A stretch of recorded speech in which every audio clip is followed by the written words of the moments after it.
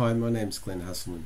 I'm just making this video for the free accounting software users to show you guys how to pay Working Holiday Maker using free accounting software. So I've set up this business and I've got some employees set up. It's all just set up currently as a non-Working Holiday Maker scenario. I'm going to show you the changes that you need to make to process Working Holiday Maker. First of all, on the My Business Details page, there's this setting called Working Holiday Maker Registered Employer. It's got an option of blank or yes, so blank is the equivalent of no. So there is a requirement to, if you are paying Working Holiday Makers, say whether you as an employer are registered for Working Holiday Maker or not. And the employee will be taxed differently depending on whether you are registered to employ Working Holiday Makers or not. So I'm going to set that to yes in this scenario, although you should only set that to yes if you are in fact registered for Working Holiday Makers. Anyway, that's the only setting on the business setup side of things.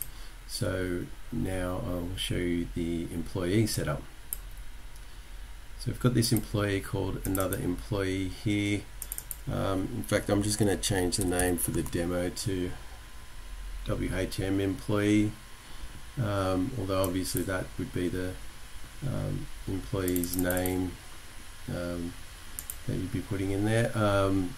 Now on payroll details, there is a and through to the TFN declaration. So on the TFN declaration, there are a few things that are slightly different. So going down to the details of payment arrangement, we've got this residency status question. Now that has options resident, non-resident, and Working Holiday Maker. So I'm going to select Working Holiday Maker there.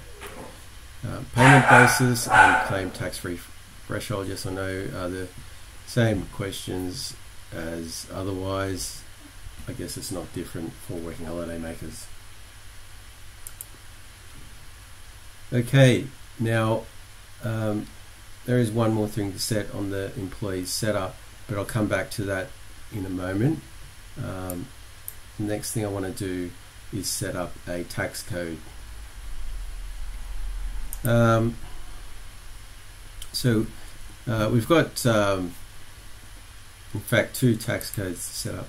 So we've got the normal tax code here, gross taxable wages, which is what we normally use on the person's gross salary, and that is, just to have a quick look at that, that's got this income type of salaries and wages.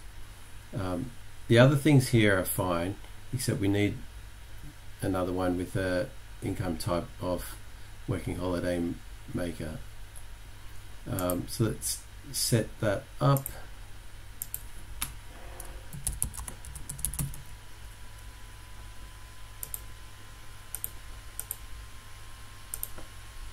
On the FAS, this is just going to go in the same spot, salaries and wages.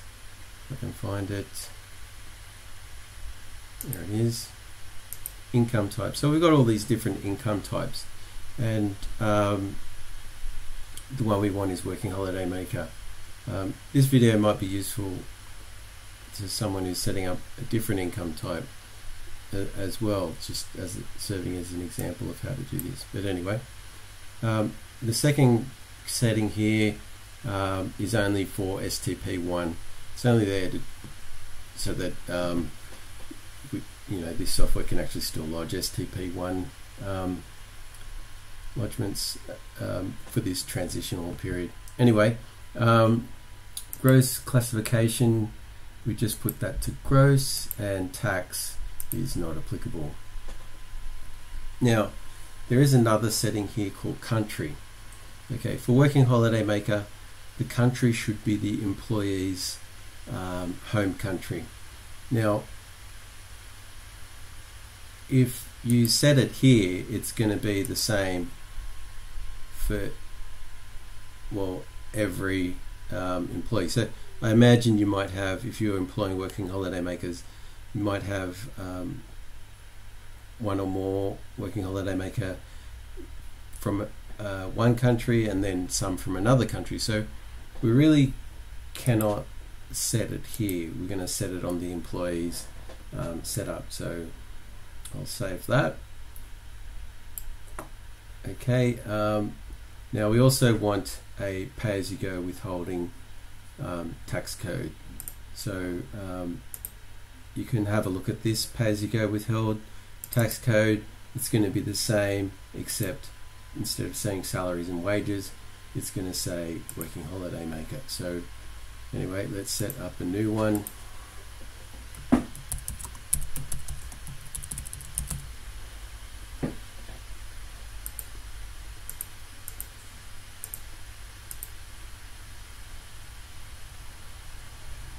On the FAS, this goes to pay-as-you-go withholding payable. Income type is working holiday maker.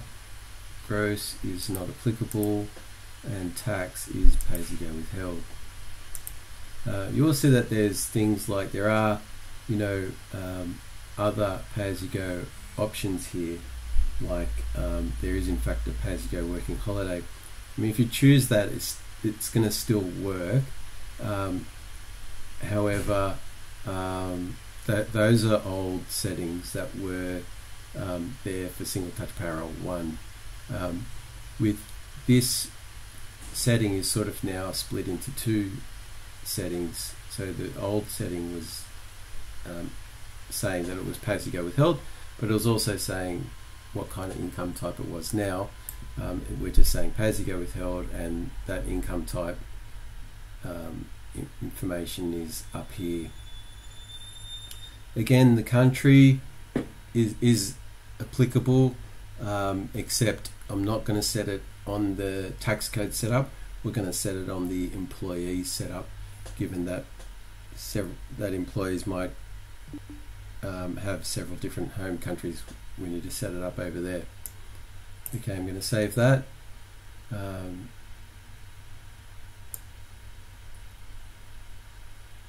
Now going back to the accounts, going back to the menu, and then I'm going to click on accounts.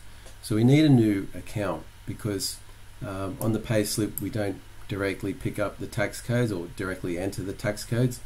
We enter the account. So I'm going to create a new account, which is going to be similar to normal time if you wanted to copy one, but I'm going to call this working holiday maker normal time. It's an expense, apply super, true, and when we get to the tax code, we want to link it to that working holiday maker gross tax code that we set up. Payment deduction type is earnings, and it's important to get that right. And we're going to pay in terms of rate and normal rate multiplier. You can choose whether it's a fixed rate or it's a multiplier of their normal rate of pay, and I want to pay in this case 1 times their normal rate of pay, so I'll save that. Okay, we almost finished the setup, although I did mention we'd have to set the country on the employee record, and I'll just show you how to do that. So we're going back to the working holiday maker employee and clicking on payroll details. So over here we have a setting called override country bracket STP2, and over here we can choose a country that might be their home country. I'm not sure if home country is the right term for it, but it's but yeah, I'm going to call it home country. So this person is a working holiday maker who's from New Zealand, working in Australia. So now that completes the setup, and in fact, I've just noticed something here which is a little bit strange, although it is possibly correct, is that I've got this end date and this cessation type code. So this is just test data I'm mucking around with, and probably you wouldn't have that, right? Probably this person hasn't finished working, although they could have, and in that case you would enter those fields. Okay, now we've completed the setup for the employee, so let's just go and put it in a payslip to show you guys how that looks on the payslip. So I'll just create a batch for the first week in July.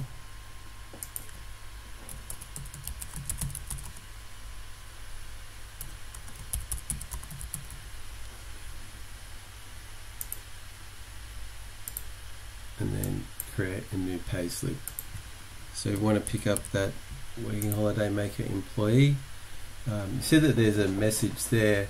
That is, if the tax treatment code is this kind of thing, there must be a working holiday maker thing. So, so the tax treatment code is down here, and it says it's a working holiday maker, and it's and the employer is registered for working holiday maker.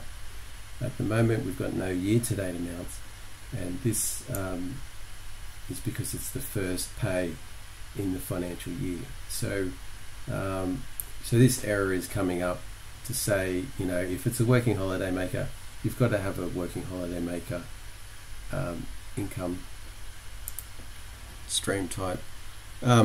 But we'll fix that in a moment, because when I enter this and put some hours on it, then we've got we'll have it down there. So over here we've got some amount next to the working holiday maker normal time. It's calculating tax, and it's picking up our working holiday maker pay-as-you-go withholding tax code. If we scroll down in the pay event info section, we've got year-to-date amounts, and there is a working holiday maker section where it says the country is New Zealand. It's got the tax and the gross, and you'll notice that there is some difference here to the normal salary and wages income type, in that first of all the country is displayed, and that is relevant to this income type, and there are a couple of things like directors' fees or foreign employment income that are not relevant to working holiday maker, and they are not displayed. Okay, so having entered that payslip, you know, it's just a matter of saving it. You can go to the you know, you can watch the other videos on how to do the lodge, which is exactly the same process as what's demonstrated in the other single touch payroll videos. So I think that's pretty much the basics of working holiday maker.